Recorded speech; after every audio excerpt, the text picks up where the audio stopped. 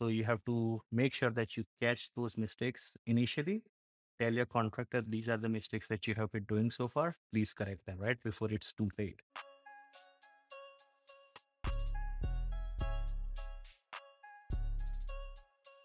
Welcome to the Building Wealth Through Real Estate podcast, where we talk all things real estate investing, demystifying the investing process so that you can start growing your real estate business. I'm your host, Alray Noble, and joining us today, we have Mr. Varshit Patel. So, firstly, could you tell our listeners a little bit about yourself and where your real estate business is currently at? All right. So I'm a real estate investor based in Edmonton area, which is in Alberta, Canada. Uh, I came to Canada as a student, right?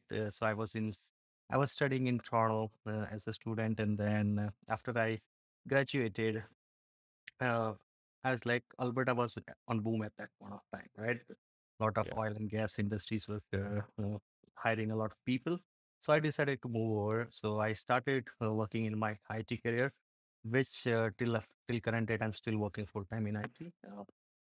So for the real estate business, it all started with the pandemic, right? During the pandemic, have every one of us had a lot of time, right, to rethink what was going in on our life.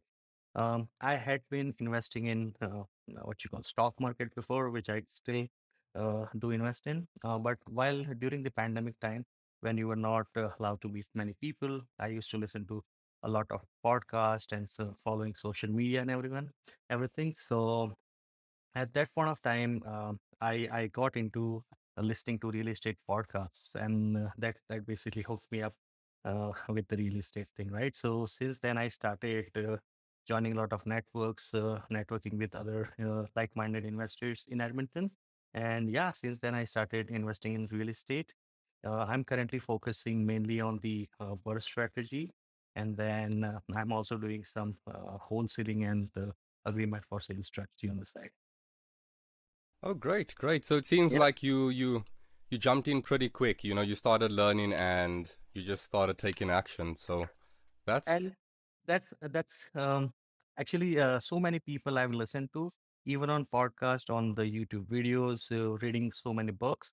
Um, so many people say that yes, education is definitely necessary, but until you take the action, you would not learn anything, right? So, I, those investors who have recommended me to take actions, they are big time investors as well, right? So I took leap of faith there and then just jumped right into it, and they were right. I think if I don't know how many books or how many podcasts I have done. But if I have done so many books or podcasts, I couldn't have learned what I learned using the real life what goes on with you, right? oh, 100%. I completely agree. That's the best Yeah, way to learn. I mean, get some education so you know somewhat of what you're doing, but then jump in and actually that's when the learning actually begins, right? Yeah, exactly, so exactly. so you said you focused on the BRRRR strategy. So Yeah, that's the for our listeners out there who don't know what that is, that's buy, rehab, rent, refinance, and then repeat. that's I think correct. let's break down each part of the strategy, going over how the process worked Mhm. for you, and then any obstacles you encountered and how you were able to overcome them. If Okay, that sure. works. Yeah, Okay. yeah. So first is the buy. How do you find this property? Well, my perfect scenario would be to buy these properties off market. But during this time, so I was buying when I bought my property, it was COVID frenzy, right? Everyone thought that it's not good, like our real estate market is going to slow down, and then for first couple months it was slowing, but then all of a sudden when interest rate started going down, people started paying a lot of money in there. And during that time, there were not a lot of off-market deals, so to speak, in the market. So I was not finding anything off market, and that's the reason I went through a realtor. So what the first thing, first of all, getting into the real estate, one thing I would always recommend any new investors who are starting to invest into real estate is build a good team, right? So having good good members in your team, such as a good realtor, a mortgage broker, and then insurance agent. Those people should be in your team, and they should be knowing about real estate, right? You cannot just pick any realtor who doesn't know a different real estate strategy. So you have to go with uh, those realtors, or any of those person for that matter, who mostly deals with real estate investors, right? So what I did is I reached out to a real estate agent who was focused on investors specifically, and then I started MLS. I basically we did MLS, what you call filtering, right? So we had one-on-one call for half an hour just to understand what were my requirements, kind of stuff. So we set up a search criteria, and having the after that search criteria was created, I was getting lots of deals through MLS, right? So for the first buy that I did for the BRRRR, it was through the MLS listing. Okay, and for interest sake, how long from the time that you set up that that search to when you actually found the deal? How long did that take? So I was basically ready to pull the trigger within 1 month, right? So what happened is I put since created the search criteria, I put offer on two properties. But again, at that point of time, it was during the COVID frenzy. People were uh, we were having a lot of multiple offers, and people were putting Yeah, 30,000 $40,000 above asking, right? And now it is normal in different parts of Canada, such as Toronto, Vancouver, all those cities have seen something like this, right? In areas like Edmonton, this was something new, at least during my real estate career. So so I did put offer on two properties. It didn't go through because there were higher offers on those ones. So, but it within 3 months though, with okay. the since the day we searched, put the search criteria, within 3 months I was able to close on this property. Oh, great, great. And what sort of things were you looking for when a potential deal crosses your path? What was the criteria, like property type, area, price point, etc.? So with the burst strategy, so if you want to do burst strategy, there are two ways you can go about it. Let's say if it's like very appreciative market, right? In those markets, what you can do is you can have a property, distressed property for that matter, and then you can just do cosmetic renovations and just put it back on the market. But the markets which are not very appreciative, or such as Toronto, Vancouver, those kind of cities. What you have to do in order to do successful work is you have to do force appreciation by putting something new in this property. So when I started looking for the properties, the criteria that I was using was was something where I can do two units in one property, right? So I was mainly looking for a single family detached bungalow which already has a side entrance, right? And then so if you have that, then you can put a legal basement in them so that you can rent out upstairs and downstairs. So what you're doing essentially is you're doing a force appreciation on that property, and by doing that, you can get higher face value to do the future birth, like future steps of the birth, so to speak. Absolutely, absolutely. And Yeah, then, of course, you increase your monthly income in there and your cash flow as well. So certainly, certainly. always a good strategy. Hmm. Um, how are you choosing which areas work best for the strategy? Like, what factors are you considering when you narrowing down the specific neighborhoods that you want to keep an eye on? Um, so in terms of area, when I created my search criteria, I was pretty open to any areas in Edmonton and surrounding cities, or Okay. surrounding towns, so to speak. And then I just asked my realtor to that there are few pockets in Edmonton where I wanted to stay away from, so I was not focusing on those ones. But I was pretty open. I did have my favorites, but just by having, because what happens is what the favorites that I have, other people have the same favorites as well, right? So Yeah. in that Yeah. case, it basically increases your competition. So I was pretty open to all the area, but let's say if I want to do it again, my favorite area in Edmonton, who knows this city, Millwoods is a good area, West Edmonton, and in the north side, if I have to do near Greaseba, which is the upcoming community there. That's around the Greece area. That's what I focus mainly on. But again, I'm pretty open to as long as numbers make sense. I do not shy away from going into other areas. Okay, good to know. Good to know. Yeah, and one other stuff that I was looking at is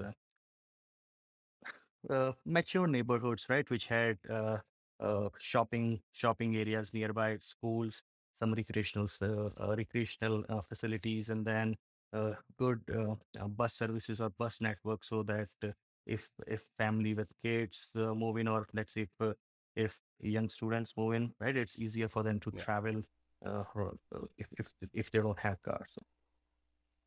that makes a lot of sense. Yeah, Mhm. all good things to consider when narrowing down the Exactly. neighborhoods. Exactly. Um, And one more thing I forgot to yeah, mention, yeah, zoning. go ahead. So zoning is the Zoning. important, yeah. So zoning is the most important thing, because you don't want to get into a situation where you bought a property and you have everything lined up. You want to put a basement suite.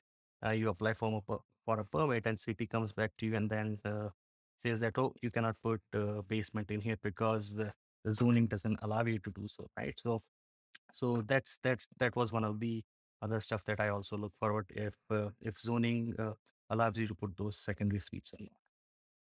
Oh yes, definitely. That I think that's a key aspect, especially if you want to add the Yes. secondary suite. Is know the zoning before you go ahead and Oh yeah. pull through the property. Yeah, Yeah. definitely, You don't want definitely. to get burned there. No, no, Yeah. yeah, yeah. So since the buying portion is probably the most important one, did you negotiate to get it at the right price to make it work? I mean, I know at this stage the market was quite hot. Mm-hmm. But were there any negotiations that took place, or was it just priced at the right price where you could still just make it work? I don't buy anything without negotiating. Negotiated. Yeah, not only real estate, but anything. I always try to negotiate. Right? Sometimes it Yeah, works, sometimes it doesn't work. But unless and until you ask, you're not gonna get something, right? So absolutely. Yeah. with this one though, what happened, because as I mentioned, the real estate market was crazy at that point of time. People were putting $30,000-$40,000 above asking. Yeah. So because of that, I was able to negotiate, but not much. It was around $3,000 or something like that, right? Okay. But it was uh, according to the market, $3,000 was good enough. But in future, if I have to negotiate on this property, I would definitely be able to get a lot more discount at where the current market's at. Oh yes, absolutely. Mhm. So I guess it wasn't priced far off what you were looking for to make the whole strategy work anyway, right? Yes, so it was Okay. the criteria that I had. The purchase price was within that criteria. So even without negotiating, the price was still Would still within the work. criteria, right?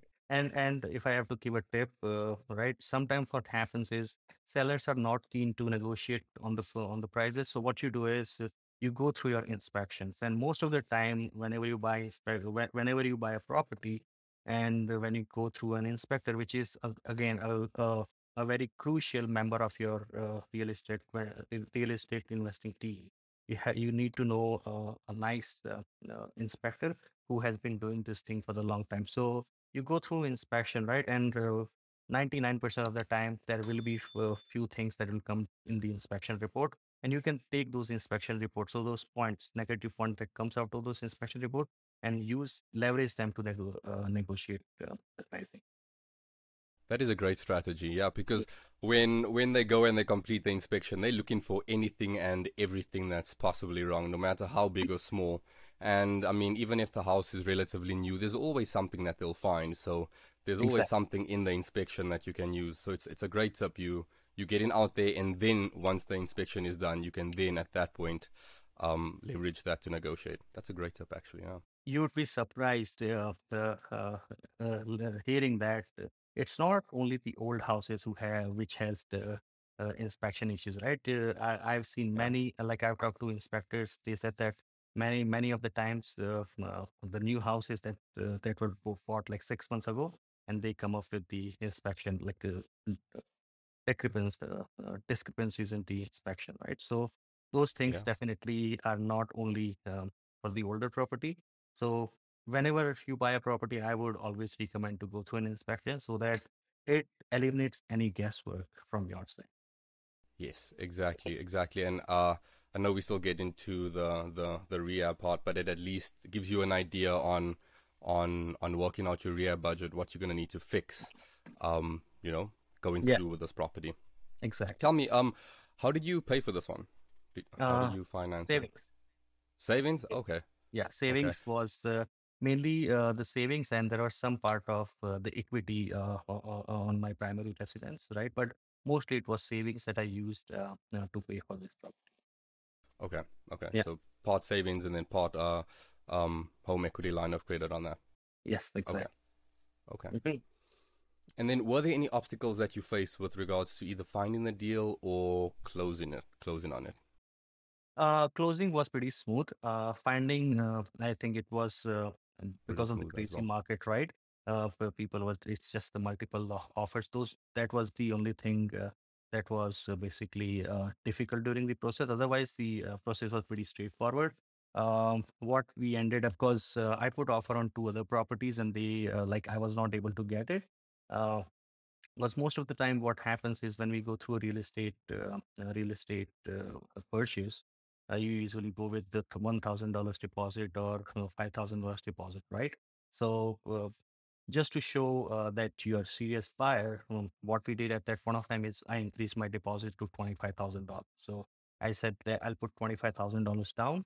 I'm interested in purchasing the property, right? So if they have multiple offer situation, one with $1,000 deposit versus $25,000 deposit, they know who is the serious buyer, right? And that's when they'll pick you.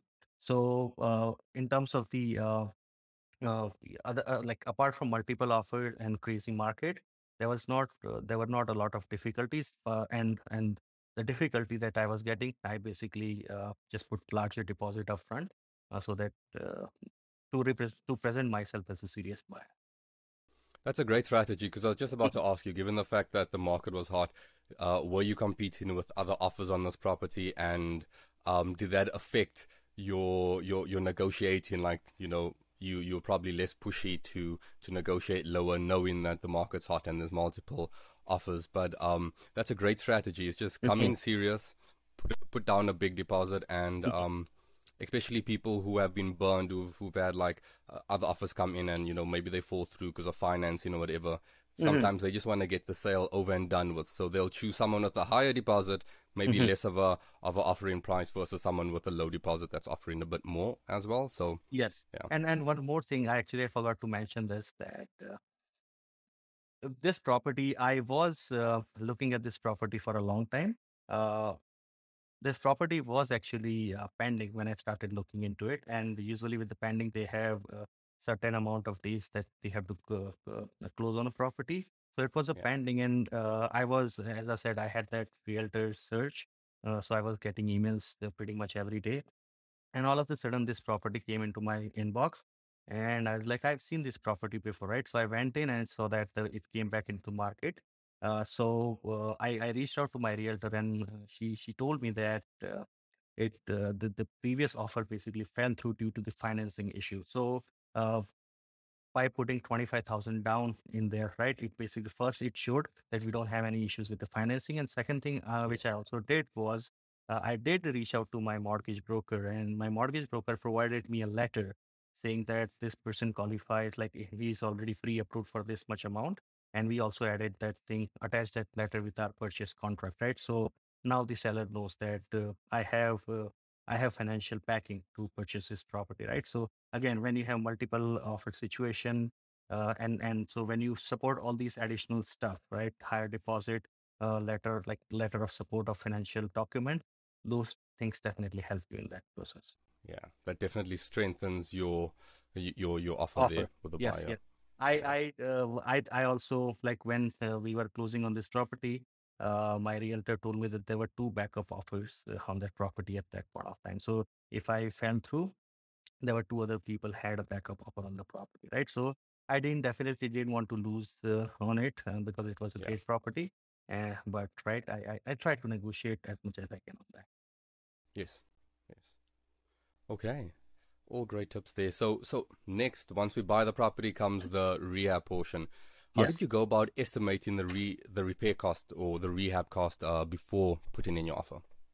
When I put my offer in, and we get certain amount of days to close, what I started doing is I had pictures of, because what I was doing with this property is putting a legal basement in there, right? So I when I was viewing the property with my realtor at that point of time, I took some pictures and videos of the basement, right? And then what I did is I started reaching out to different contractors. So I have I have network of other investors who have gone through the same process. So I reached out to their contractors.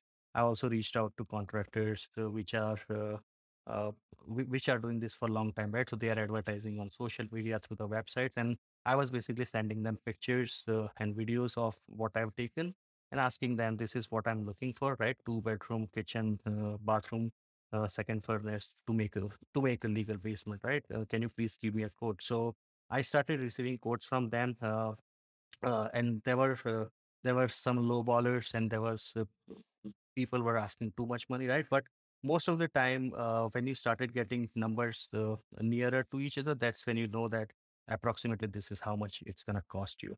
So, so when I was putting the offer at that point of time, I knew that approximately my budget is gonna be like this, right? It's gonna definitely there is a plus or minuses in there, but Yeah. roughly I had an idea how much it's gonna cost me for the renovation part of it. Okay. And were you only looking to renovate the basement? Did you do anything to the main floor? So when I started doing my MLS search, at that point of time, what I was preferring for the above part of it, because I was looking for something where the main floor was pretty much rent ready. So with this one, it was right. I'll discuss about this thing in the renting part of it, but Yeah. that was my main criteria. So for the upstairs, I just had to do few cosmetic stuff. Right? But mainly, I would say 98% of the work was just focus on the basement. Okay. Hmm. Okay, great. Um, uh, a common problem that newer investors have is over renovating. How did you ensure that you don't fall into this trap? Now, I know setting up a basement suite is pretty much standard, making it rent ready, but were there any like specific things that you were looking for just to keep yourself in check that you're not over renovating? So whenever I'm doing any kind of renovation, the first thing that I always think of, uh, I also talk to my wife first of all, because I also take a lot of input from her. Yeah, Because definitely two minds will absolutely. work much better than just having one mind, right? So whenever I look into renovating any rental properties, I first thing that comes to my mind is I am not living there. It's gonna be tenants. If I live there, I'm going to maintain the property. If there are tenants, they will not take care of the property the way you would, right? The second thing that I would do is keep the tenant profile in your mind, right? So when you're buying a property, you definitely do research in your neighborhood, right? What kind of neighborhood is that? What kind of tenant profiles are you gonna get into that? And do your renovations according to that, right? You will definitely be tempted to put the higher, like the most expensive kitchen and all those kind of stuff. But what's your return of investment on that one, right? So return of investment is something that I always look for.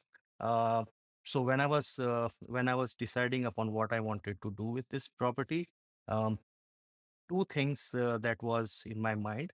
Uh, when it comes to bedroom, for example, bedroom is nothing than four walls with a closet and a light in there with electric plugs. Nothing. You cannot do anything more into those bedrooms, right? Same thing with your living area. Uh, there are only two places that I personally think gives you the most value.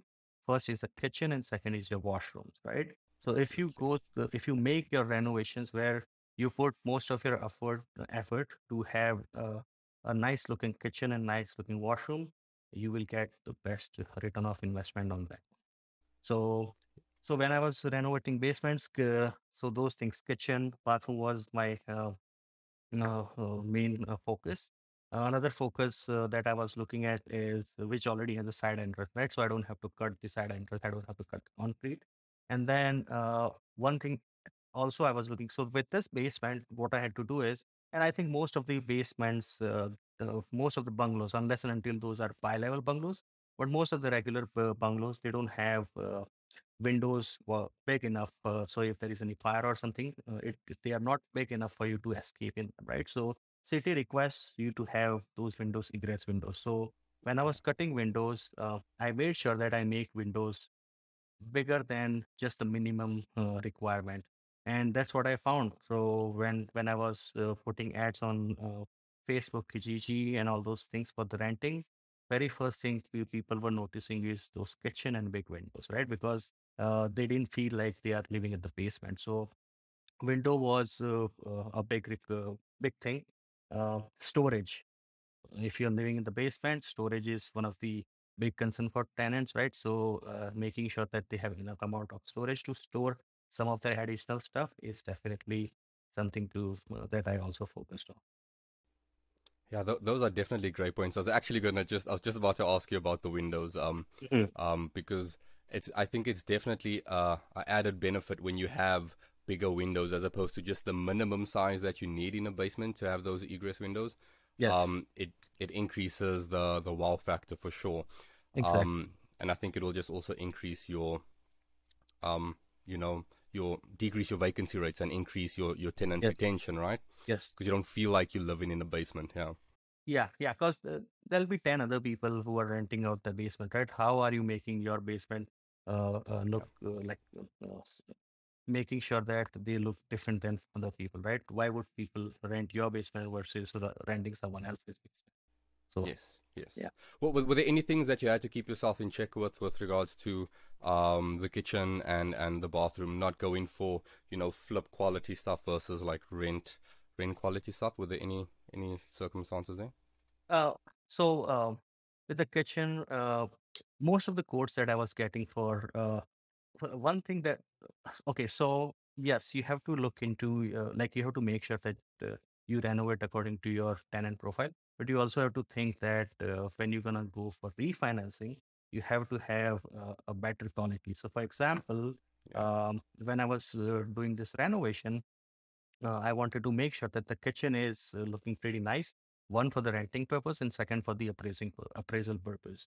So when I went for the kitchen renovation, I made sure that I had a quartz countertop rather than going for those the vinyl countertops. Right? It definitely costed me a little bit more, but then I cut that cost somewhere else. Right? So I didn't go for very expensive flooring, so to speak. I didn't go for those black handle accessories or hardware accessories, right? I just went for plain sim like what you call silver accessories, which are pretty common nowadays. So, yeah, so yeah, you if you're doing flips, then you would go for something like that. Another thing that I did is I didn't go for stainless steel appliances. I just went with regular white appliances because it's going to be with tenants, so there will be scratches, right? So you yeah. don't want to feel a lot of pain by looking at those scratches. So yeah, so those are the things with even with the washrooms and everything. We went with good quality stuff, right? But we didn't break a buck by just in order to get to those kind of renovations. Yes, because I think that's something that you always have to keep in mind is the amount of money that I'm spending on the renovation. Is this going to increase my after repair value That is by the same amount or hopefully more, so that you are able to pull your money back out, or as much of it as you possibly can. that is correct. Um, so yeah, those are great Yeah. tips. And that's those are the things, right? So, for example, whenever we go for an appraiser, what I've been learning is things that provides you good appraisals is your kitchen, bathroom, and then windows, right? The appraiser is not gonna give you more appraised value if you have uh, $2.50 final plank versus $6 final plank, right? That's definitely not Yeah. getting you more money. So it's at the end of the day, it has to be intentional renovations to get that force appreciation at the end of the day. Yes. Yes, Hmm. exactly. That makes a lot of sense. Hmm. Um, do you have any, I mean, you gave us a lot, but just in case we've missed anything, do you have any other tips with regards to adding a basement suite? Any construction tips or anything around developing a basement there?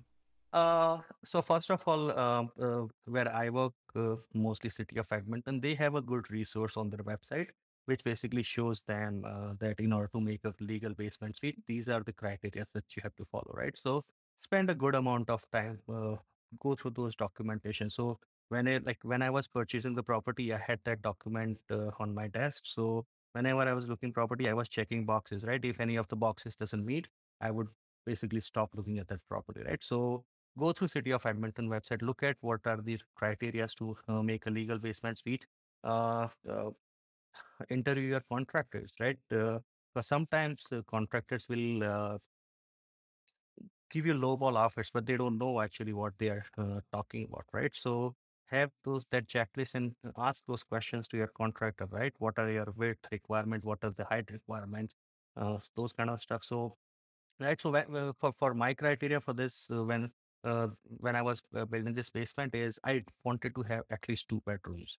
I was getting cheaper deals in some of those houses, but the way it was structured, I was able to get only one bedroom in there. And just by doing one bedroom, all you're doing is basically, uh, I believe you are losing 50 or 60% of the population who are interested in renting the basement, right? So just by having two bedrooms, I was able to increase the increase the pool of tenants, so to speak.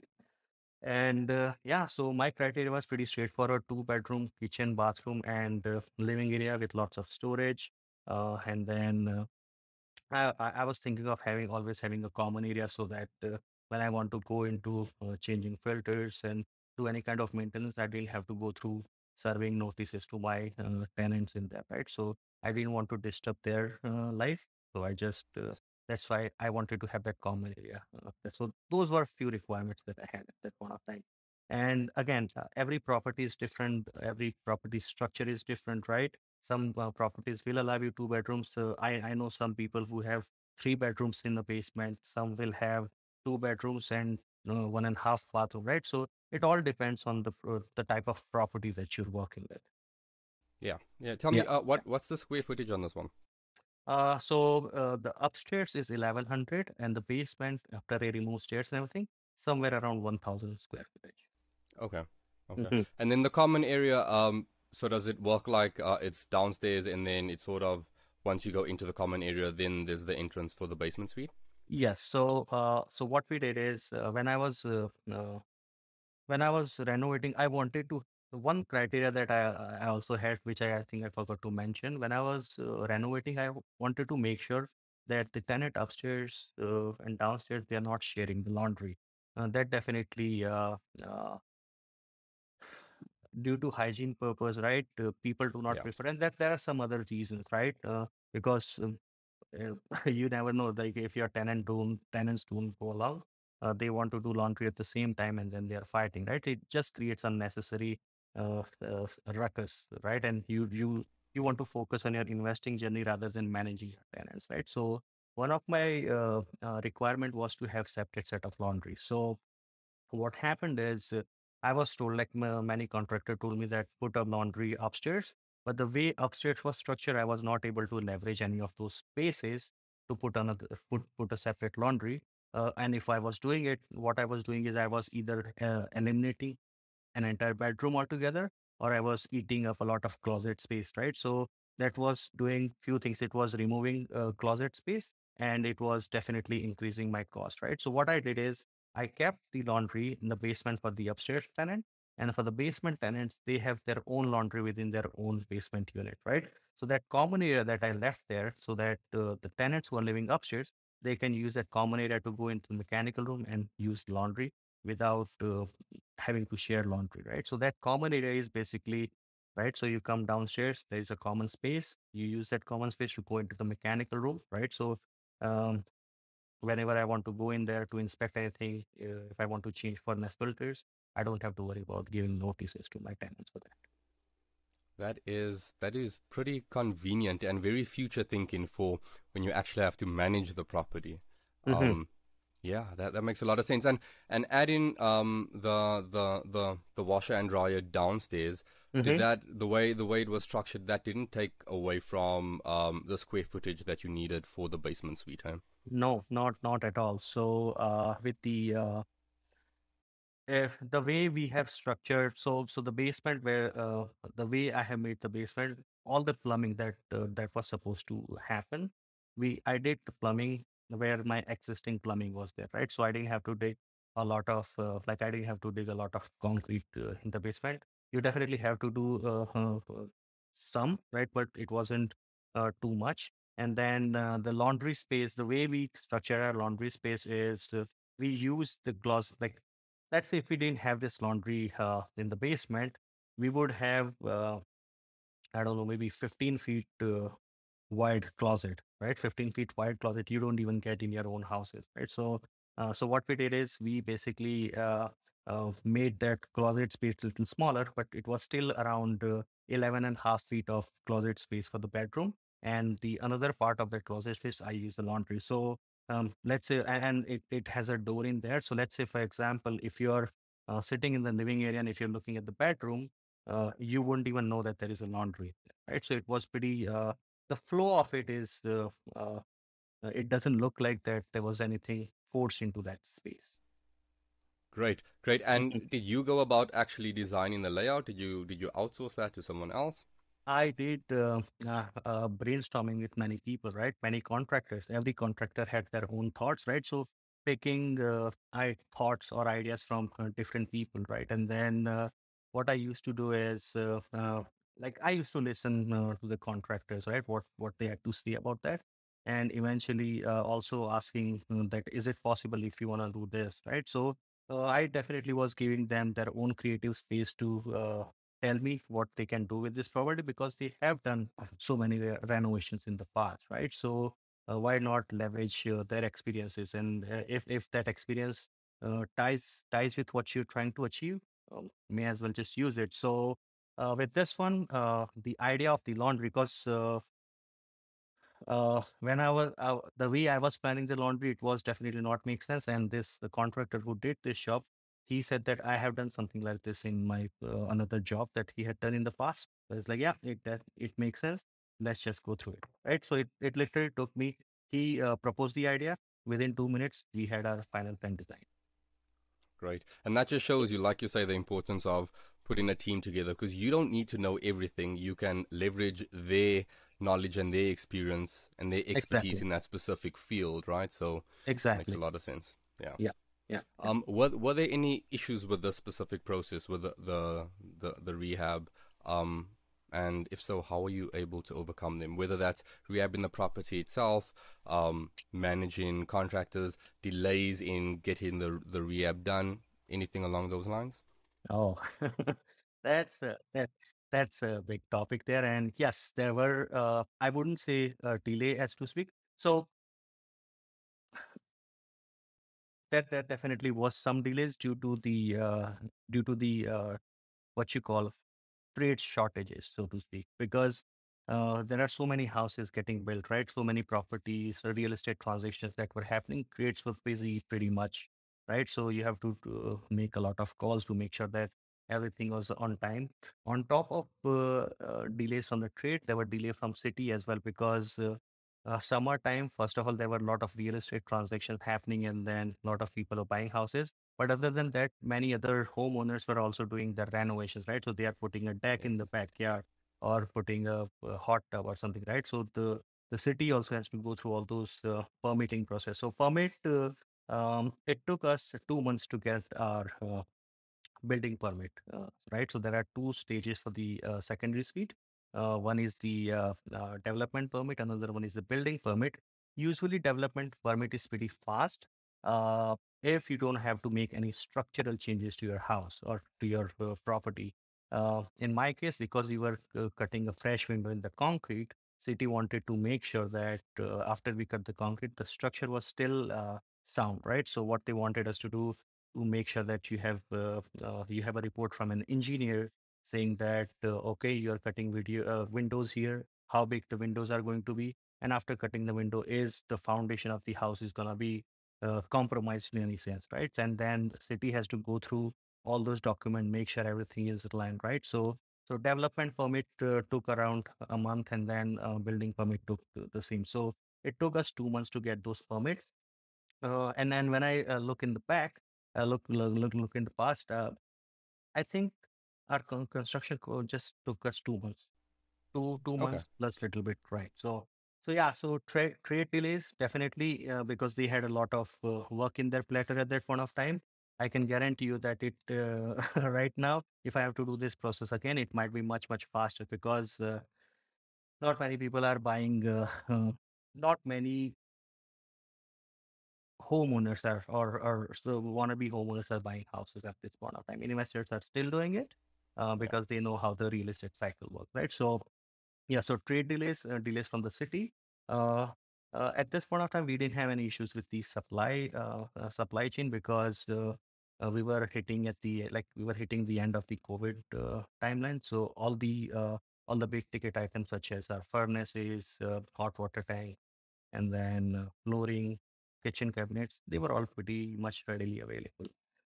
So yeah, uh, one thing, if I have to give advice, you have to make sure that you keep your tap on your contractor all the time, right? So with this one, I was pretty much there every day or every second day, visiting my property, making sure, because what happens is when the trade work there, uh, don't think that they know everything that they're doing, right? Or because they would try to ignore so many things. So unless and until you visit your property, go through the whole process of the renovation, if they are making any mistakes, which they definitely will, so you have to make sure that you catch those mistakes initially.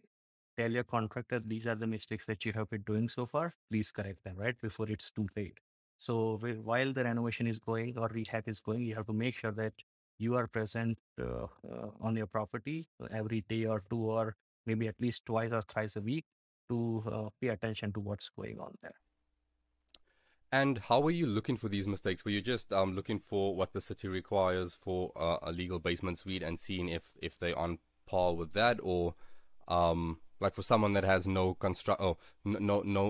experience with regards to actually you know, putting a basement suite together?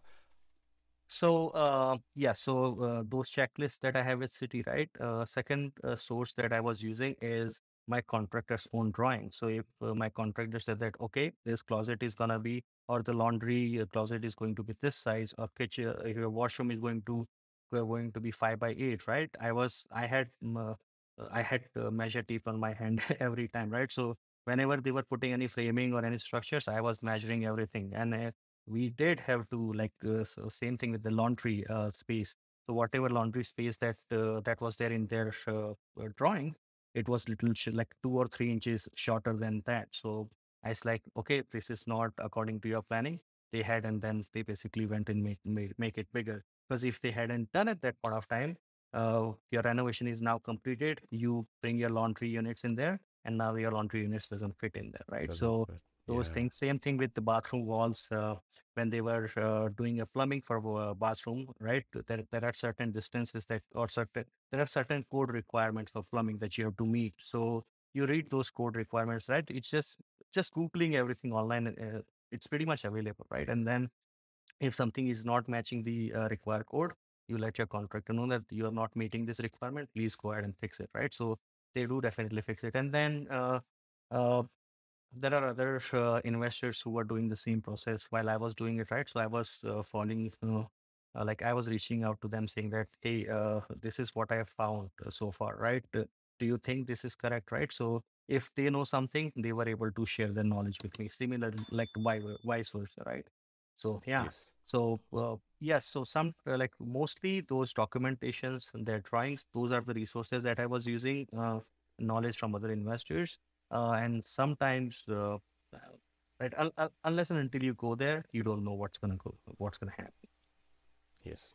Yes. So Hmm. definitely be hands on Yes. during this process. Make sure you are there and you're just checking Yeah. the boxes, making sure Yeah. everything's running smoothly.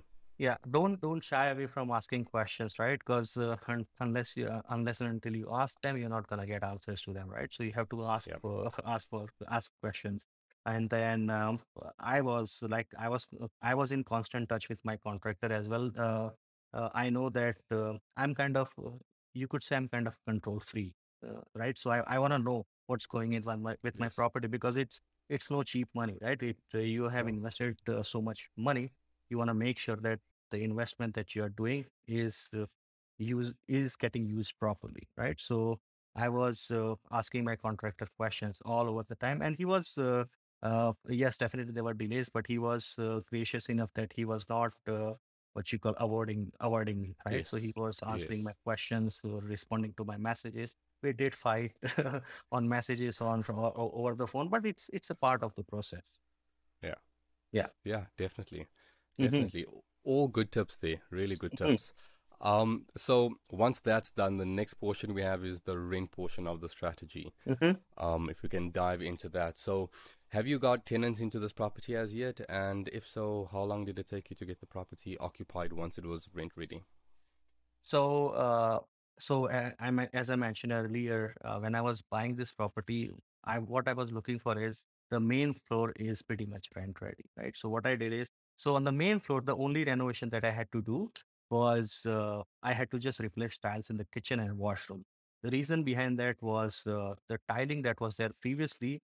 Whoever did that renovations, I don't know how many years ago, the tiles were breaking, right? So it didn't Okay. have proper base in there, and my worry at that point of time is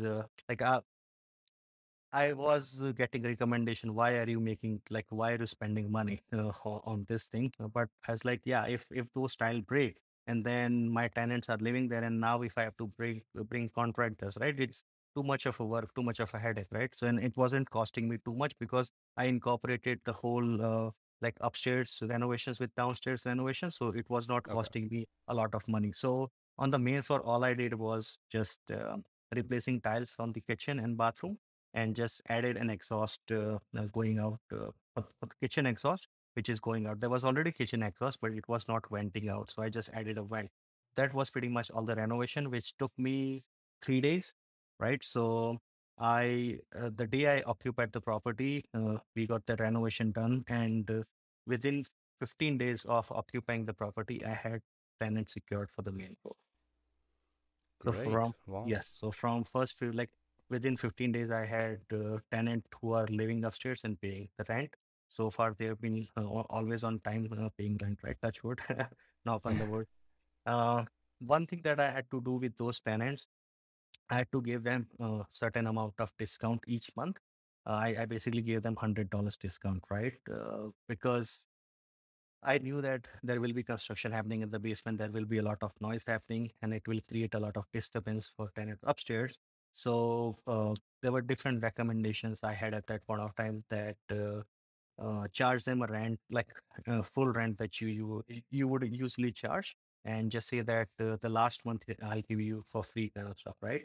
But what happens is when the renovation is going in the basement, and if the tenants are not seeing any kind of reimbursement for any of those disturbances, right? They would start complaining to you, right? So what I did do that is I gave them a discount on the monthly rent, saying that, and I mentioned this thing in the contract as well, that this rent reflects a discount because of any inconvenience that happens during the construction in the basement, right? So uh, uh, they w- they were getting discount, right? And that's why they didn't complain during the whole construction that we did for 4 5 months there. That's a great strategy, actually. Yeah. So essentially, how it works is you give them $100 discount for each month that Mhm. the construction's going on for, and then once it's complete, it goes back to Yeah. full price. Yes. So what I did is I basically give them that $100 discount for the whole year, right? It's still twelve Oh, I hundred see. bucks. Okay. It's still $1,200 discount. Whereas if I had waited for the whole construction to finish for 4 5 months, it would have costed me I don't know $6 7 thousand, right? So 1,200 versus $6 7 thousand, Absolutely. right? So Yes. yeah, so those the I did that kind of calculation, and even let's see if I went ahead with 1 month discount at the end of the term, this 1,200 is definitely much cheaper than even that 1 month discount, right? So by doing this, I had to give them a lesser discount, but they were seeing the value of the discount that I was providing them on a monthly basis. Yes. No, definitely. Hmm. That's a smart strategy, getting people in there as soon as Hmm. possible. I know for insurance purposes as well, it's another benefit because it's not a Yes. vacant property now, which is Yes. a much more expensive premium and less Yes. coverages. So I think it's a win on all ends. Yeah, that's good point that you brought because when I was started looking into the insurance policies, what happened is I got possession on of my policy, and at that point of time, I definitely didn't have any tenants in there. So my primary insurance, who insures my house, they were saying that, well, there are no tenants, so we do have to give you a much more expensive contract, right? And sorry, much more expensive insurance policy. So and then they said, and they had different conditions, so that even with this policy, if there is any fire or water damage, we would not cover it, right? So due to those reasons, I had to go with another insurance provider, which was charging me very expensive, right? I was paying around 210 some dollars each month. But as soon as I got this tenants in, I reached out to my main insurance company, and then basically they happily added me there. So every month, yes, by giving $100 discount to my tenant upstairs, I was basically getting $100 discount on my insurance policy, right? So it was a trade-off at the end of the day. And yeah, so those that's what happened with the insurance policy. And in that case, what happens is they will now cover if there is any fire or if there is water, insurance policy would cover those damage if it occurs. Exactly, exactly. So it was a win all around. Yeah. So it was for the main floor tenant. So yes, I had that main floor tenants from 15 days within 15 days since I bought this property. And for the basement tenants, yeah, I had secured the basement tenant even before I got the final approval from the city, right? So pretty much everything was done on my property. So what I did is I just listed the property, and there were a lot of inquiries about it, right? And then again, you have to go through all the your due diligence. What are the what type of tenants that you're looking for, kind of stuff, and then yeah. So what I did is I had. I had very nice profile tenants who were interested in the basement. So I secured them, but I just put one condition or kind of an addendum in the contract that I'm still awaiting the final inspection from the city. If it passes before this date, then we will continue with our rental agreement at that point of time. And if not, then I have right to renegotiate the final possession date, right? Uh, and by God's grace, I was able to get my final inspection passed before they taking the possession. So I didn't have to renegotiate my the new possession date, right? So I had secured tenants before even I got my inspection. That's great because tenants might be thinking, hey, I need to be out of my previous place by the end of this month, so I need to know that I'm going to be able to move in here, or find another place. So it's good that you were able to get that all sorted before that. And one thing that I've noticed with so there are two type of tenants you would always find. Uh, some some particular situations aside, there are two type of tenants that I've seen.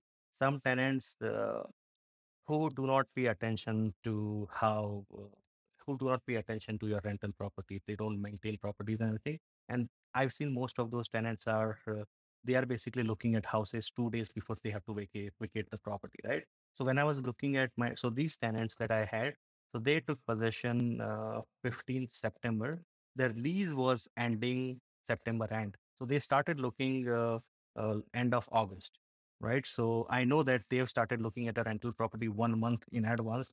It means that they know that what's going on with the rental property when the term is ending, right? So they were insisting to stretch their possession till the end of September, right? And I was saying that no, I want someone in September 1st, even though I didn't have inspection. So I told that like Okay. let's meet in the middle, right? So we both met in the middle. So like according to their lease agreement, they were about to what you call vacate their previous house end of September, but I was able to secure them as a tenant 15 days before, right? Because I definitely didn't want to lose any money for those 15 days that the property will be empty.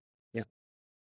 Absolutely. You brought up some great points there. Well, firstly, for them, I mean, it's great because they get to move over 15 days, make sure Yes. they leave in their previous place Mhm. in a good condition, so they Yeah. they can get the deposit back there. But Yes.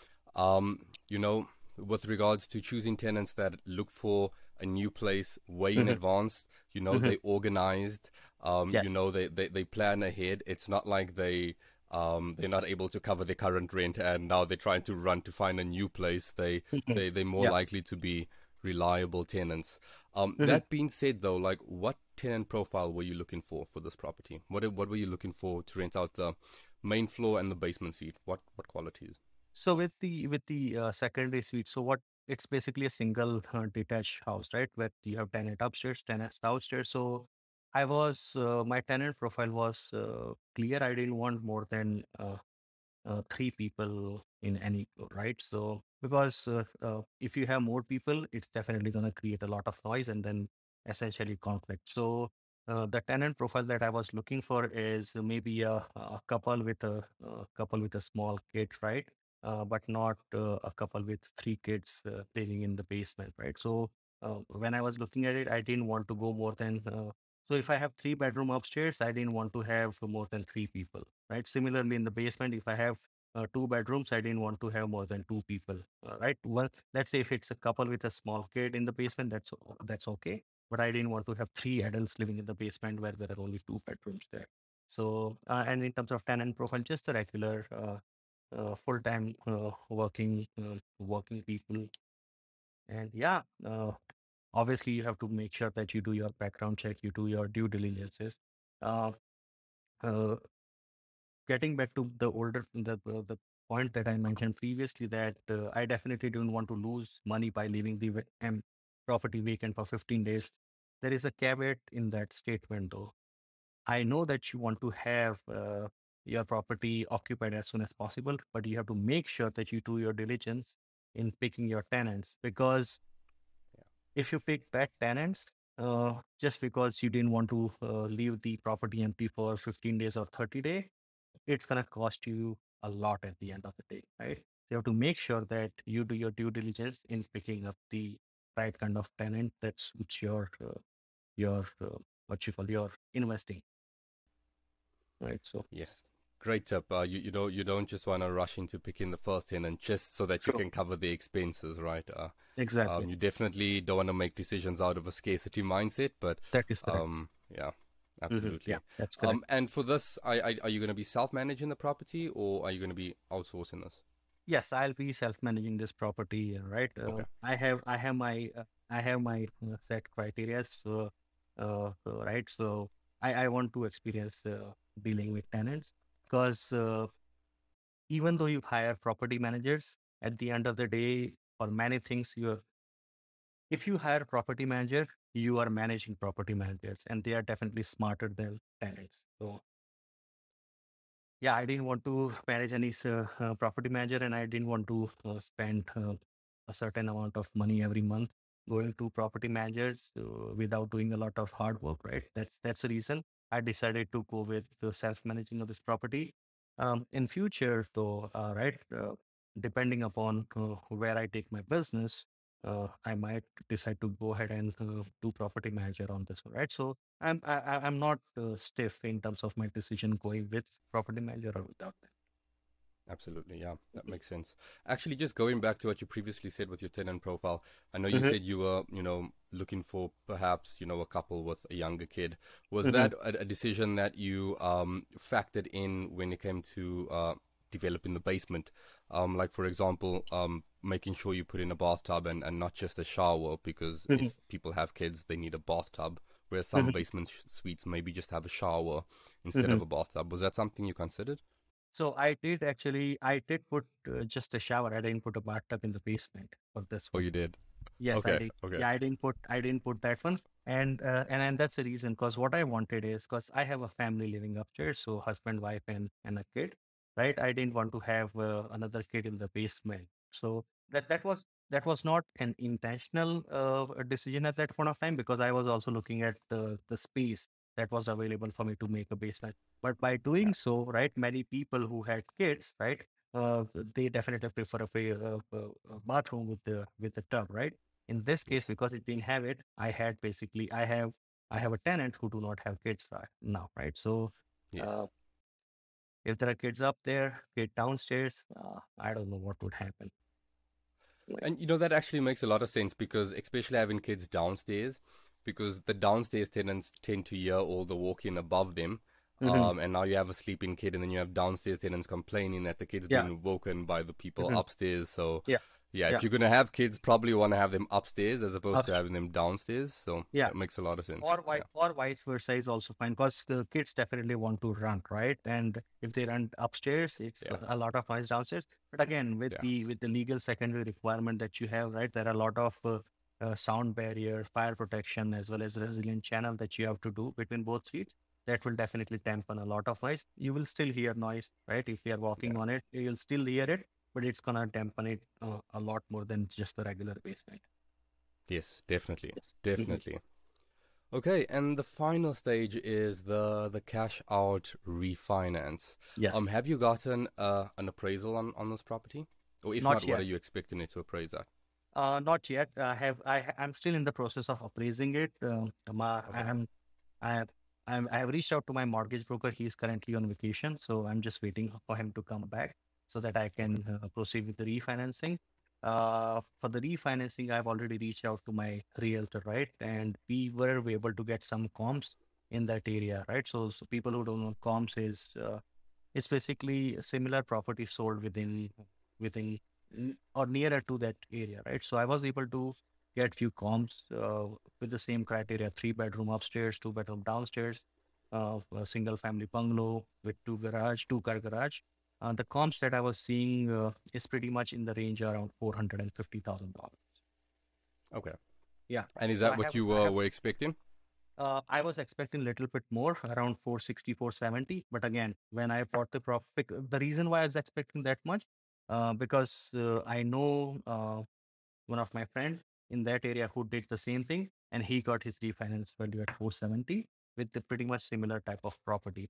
Having said that, the time has changed since then. At that point of time, real estate market was it was booming at that point of time, right? So time has definitely changed. So it's definitely lower than what I was expecting, but it is still something where I would be able to rinse and repeat the whole process. Okay. Okay. Yeah. So, Yeah. so you are expecting to essentially get most or all of the money that you put in back?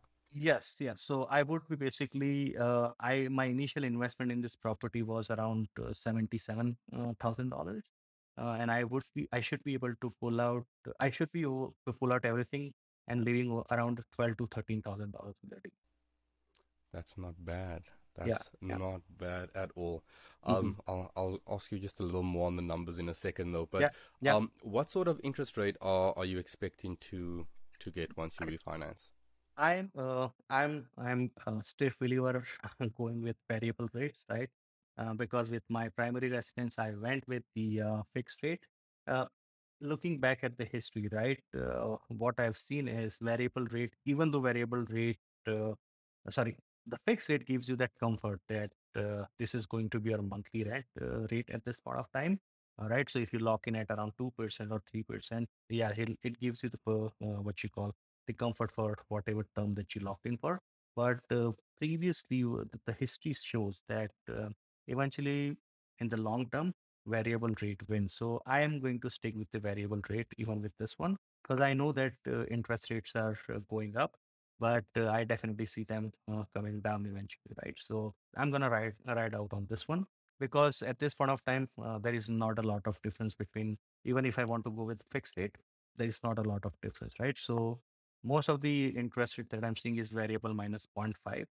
That's what I'm seeing Okay. right now. Okay. So we've all heard the saying, know your numbers.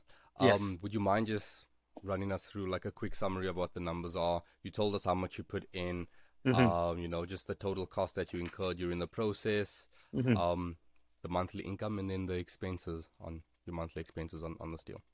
So let me run before refinancing and after refinancing. So I bought this property for $307,000, and the renovation for the putting a legal basement and renovating upstairs costed me around $63,000. So all in all, the initial investment was $370,000. I'm just gonna look at my because I wrote these numbers down. So I put 20% down out of it, which is around $74,000, and the closing cost was 3,000. So all in all, I had my initial investment as $77,000.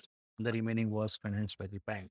Uh, so in terms of the revenue, I'm getting from both upper and down unit. I'm getting $3,000 a month. Uh, Now that is with the with the discounted rate that I'm charging tenants who are upstairs. I'm planning to increase the rent next year at least by $150. That's what my plan is.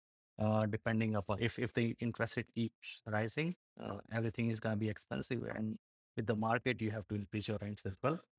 So currently the revenue of the property, so the rent from upstairs and downstairs is coming around $3,000. And in terms of the expenses, so the when I talk about expenses, things that I'm calculating in there is my mortgage, my insurance, property taxes, utility fees, and then I'm also putting 5% of my total rent towards the vacancy and towards the maintenance. So if there is any maintenance issue happens, so all in all, after that, my expenses are coming around 2490. So with the revenue minus expenses, the monthly cash flow that I'm seeing on this one is $581. Yeah. Yeah. So Okay. Good. that's before financing.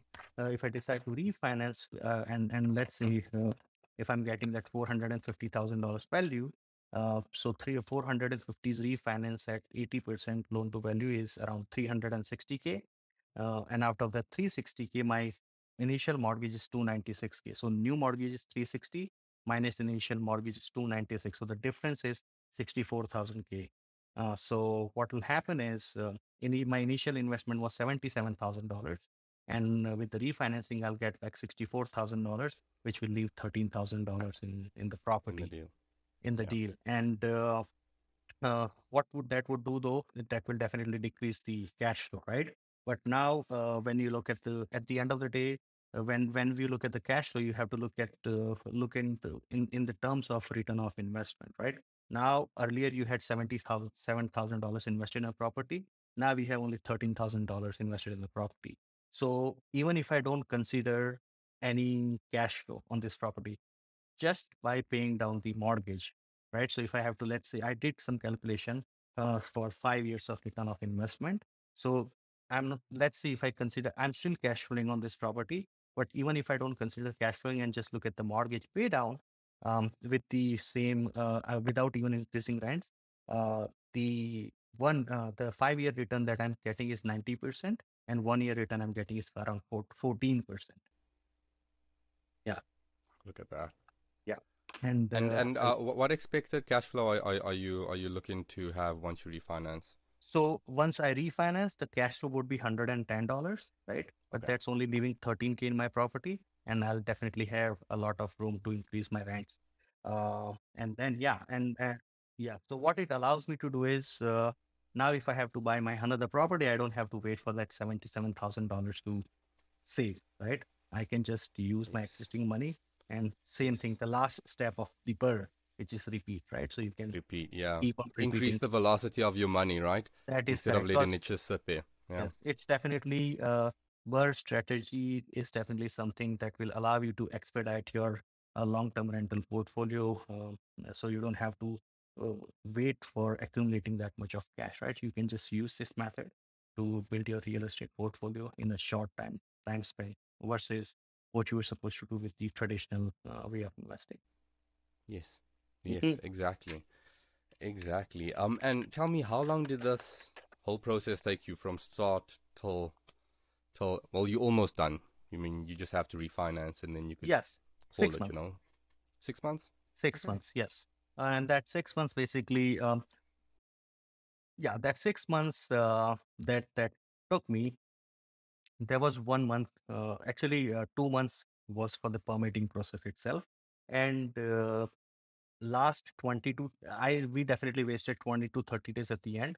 And it was not of any of my fault or contractor fault, because when we were going for the inspection, the day of Edmonton is pretty busy nowadays, right? So the inspection dates that we were getting was pretty like we had to wait 2 to 3 weeks sometimes in some of the inspections that they were doing, right? So those are definitely some things that you have to keep in mind. And even let's say if you finish in 4 months, depending upon which lender that you go to, let's say if you go to bank, right, traditional banks, some banks don't allow you to refinance it before 6 months criteria, right? Yeah, 6 months criteria that they have. So depending upon who is your lender, if they don't allow you to finish it before like refinance it before 6 months, even if you finish everything before that, you still have to wait till the 6 months till 6 months finishes. And is that 6 months from you taking ownership, and or not 6 months from you renting it out, right? I believe the 6 months since you've taken the ownership. Yes, Okay, yes. But okay, again, I would say consult your mortgage broker of because course. every bank is different or every lender are different. Yes, yes. Yeah, yeah.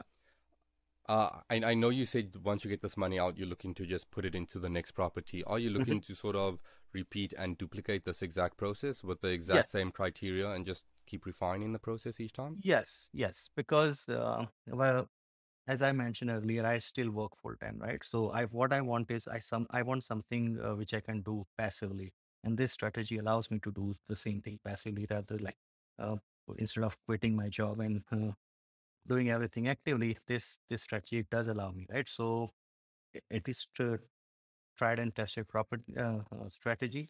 Why not just leverage it, right? You definitely learn from each of your experiences. So use strategy, learn from your experiences, and just keep on repeating it. Yes, yes. Yeah, yeah. And I know when you started this, you started it in a hot market, and now the Mhm. market's not so hot. Is Yeah. there anything that you'd be doing differently between um, your first deal and now, given the current state of the market? I would definitely rely on some off-market deals now, right? And that's what my focus going forward is. I'm going to try to get some off-market deals if possible, right? So if I get some off-market deals, I will be able to negotiate much more on those properties. So yeah, working with wholesalers, doing some wholesaling by myself, getting those lead generations, and and with the slower market, one thing that also comes in your advantage is the trades who were very difficult for you to get hold of. They will be available. I wouldn't say easily, but it would be easier than their availability, and the amount of money that they used to charge is definitely gonna lower down. I For the basement suite, I had you would be surprised the quotes that I was getting. They were anywhere from $40,000 up to $150,000, right? So What's a spread though? what a spread, right? So, but the sweet spot was somewhere around 60, 65,000, anywhere from 60 to 70,000, depending upon the market. But now I know that because everything is getting a little slower, the price is definitely gonna decrease, right? And from my next projects that I'll be doing, I would not be hiring any general contractor for those because Okay, that's what I've learned, right? For next 4 or 5 months, the amount of work that I put in terms of learning all these things, I'll be yeah, leveraging that knowledge to manage everything by myself. So okay. that would something that I'll be doing differently. Okay. And I'm not sure if you mentioned, but the basement of this current property, was it completely unfinished? Yes, it was, and that was Okay. another criteria that I was also looking. I know that there were some. I don't know, some YouTube videos that I've seen. I believe, I don't know if it was from Edmonton or Calgary, but people were saying that go with the finished basement, and then what you can do is you can just change it to legal secondary seat easily, right? But there are few things that was recommended to me was when you go for a finished basement, right? First of all, you don't know like you don't know how your duct work and everything is going because in order to make your basement, you need to know how your duct work is going, how your plumbing and everything is going, right? So going fresh without having anything, it definitely gives us better perspective of how we're gonna structure our basement. Second thing is definitely going to decrease the cost of our renovation. right? Sorry, decrease the cost of renovation because there is nothing to demolish this at that point Yes. of time. Because demolition definitely takes a lot of time as well as labor, so it's gonna cost you much more at the end of the day. So when we were buying this property, we had that criteria as well, that let's buy something where something is like with the unfinished basement, or if it's finished, it's not a lot. It's just the regular drywall, flooring, something like that, right? Which is easier for us to uh, demolish. Okay. Yeah. And since you didn't have a lot to demolish, did you have to still rent one of those big bins? Fell because I was not the one who was demolishing it. It's sorry. So this basement had a drywall against the foundation, but in between it Okay. was pretty empty, right? So Oh, there I was see. still I see. Okay. demolition, but it was Okay. not that much of demolition that would need require those big bins. So my contractor was putting everything on those black contractor bags and then put everything in his truck and tow away. Right. So Oh, he was great. also Yeah. he was also trying to reduce his cost at the end of the day. Yes. Right. Yes. Yeah. Exactly. Mhm. Exactly. Okay, and I guess lastly, when you're not investing, how else are you spending your time? I know you work in full time and you invest in, so uh, you're pretty tied up. But what else do you do when you're not doing any of that? Okay, so well, I'm working full time, right? So most of the time of my day is taken by my full time job. But when I'm not what you call working, I do listen to a lot of podcasts, read some books, and at the end of the day, spend time with your family as well. Because all these effort that you're putting is to make better life with your family, right? So spend a good family time, good quality time with your family, and also go out, enjoy your life. Right? We don't have many months with summer, right? So whenever you get chance to go out, Yes, then enjoy nice weather. Right? We have great city. We have a lot of nature within our city. Right? Just go and explore that. So those are the things that I pretty much do. good, good. It sounds pretty balanced, and I think what that forces you to do is if you're spending time with your family, spending time going out, working your regular job, and investing, you sort of have to take out the time that you spend dabbling on things that aren't going to get you anywhere. And when you working on investing, it's either learning something, a skill that's going to help you, or taking action and making sure that you're doing something productive. Um, yeah, not just scrolling through social media looking at. Well, I do scroll through social media because that's the hard truth of our lives nowadays, right? Because all the things, right? I connected you with initially with social media, right? So social Social media, is media. good as long as you use it responsibly to benefit to your own benefit, it definitely comes in handy. That's the Don't let key. yeah, don't let social media take over of your life. So that's one thing that I definitely keep in mind. Absolutely. Using social media, right, and not letting it use you. You have to use it responsibly, and not just be scrolling down the rabbit hole, but actually using it for a specific purpose. I completely agree. It's a great tool to use because yeah, you're right. That's how we connected. So Exactly. That's how you build your network, right? And that's yeah, that's if I have to give any tip, this is the same tip I was given by so many other investors that your network is your net worth, right? Connect with as many people, like-minded people as possible, because once you network, you will meet so many people, learn from their experiences, share your experiences, and that's how you grow, right? Because at the end of the day, doesn't matter how many property you're gonna get, unless and until you grow professionally as well as personally, you don't want to stay at the same place, right? So. absolutely. Speaking of which, where can listeners find out more about you if they want to get in touch with you? Facebook would be the easiest way to reach out to me. So I'm pretty active on social media, right? So they can like if they want to reach out to me, Facebook would be the easiest way to get hold of me. Okay, perfect. I'll be sure to leave your info in the description if people want to reach out to you. Um, but Varsh, thank you so much for taking the time out of your busy schedule to bring us all this value. I really enjoyed the topic today. I know not a lot of people are out there doing like working on the actual BRRRR strategy right now. So Yeah, I was really excited to have you on the show today. So thank you for taking the time out. Perfect. Thank you so much for having me. I really enjoyed talking to you today. And whenever we meet, right, whenever I get a chance to talk to you about how you are in investing in real estate, right, the way that you're evolving yourself as well, it's definitely motivating for me as well. So yeah, it's definitely a pleasure talking to you all the time, and I'm definitely looking forward to our future conversations as well. Thank you for tuning in to the Building Wealth Through Real Estate podcast. If you're interested in starting or growing your real estate business, then you definitely want to check out this video where I interview Jeremy Heeman. Also, if you're interested in learning how you can get rental properties with having zero money or needing financing, then check out this video where I interview Joey Critch. This is your host, Alray Noble, signing off.